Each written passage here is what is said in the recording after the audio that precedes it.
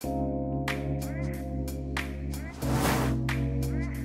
everybody, welcome back to my channel. My name's Avi, and today we're going to be comparing the AirPods Pro 2nd generation to the AirPods 3.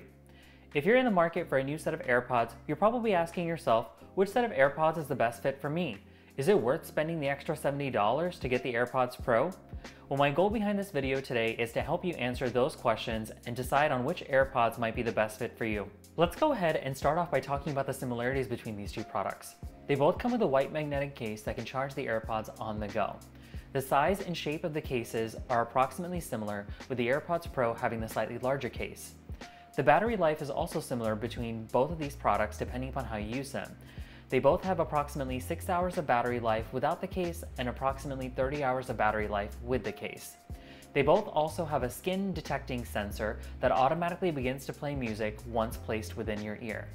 They've also got a built-in microphone that will allow you to conduct phone calls, voice memos, as well as communicate with Siri.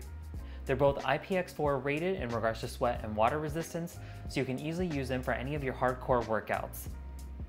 They both also have built-in spatial audio as well as adaptive EQ, which is essentially customized surround sound for your ear. You'll actually be able to take some steps on your iPhone to customize this to the shape and size of your ear, and after using it for about a year, I can say that it makes a huge difference, and this is a feature that I use day to day.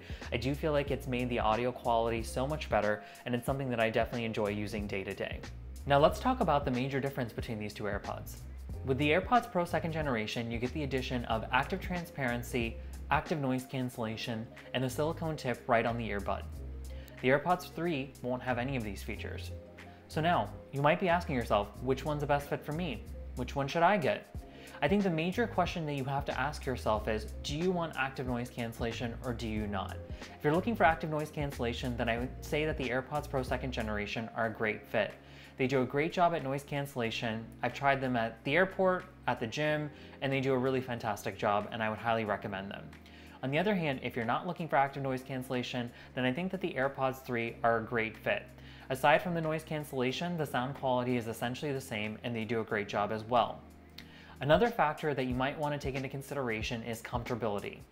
For me, I have smaller ear canals, and I actually find that the AirPods 3 are a bit more comfortable because they don't have a silicone tip. So you might want to go to the Apple Store, try them out, see which one fits your ear best, and go with those. Last but not least, there is a price difference between these two. The Apple AirPods 3 come in at $179 at retail, while the Apple's AirPods Pro 2nd generation typically retail for $249. However, I've seen both of these on sale before, so you might just want to check out different retailers when you're about to buy. Overall, I would say that both of these products are great. It just depends on what you're looking for. I think active cancellation is really the main difference between the two. As always, I really enjoyed making this video for you. Please comment, like, and subscribe below, and I'll see you in the next one.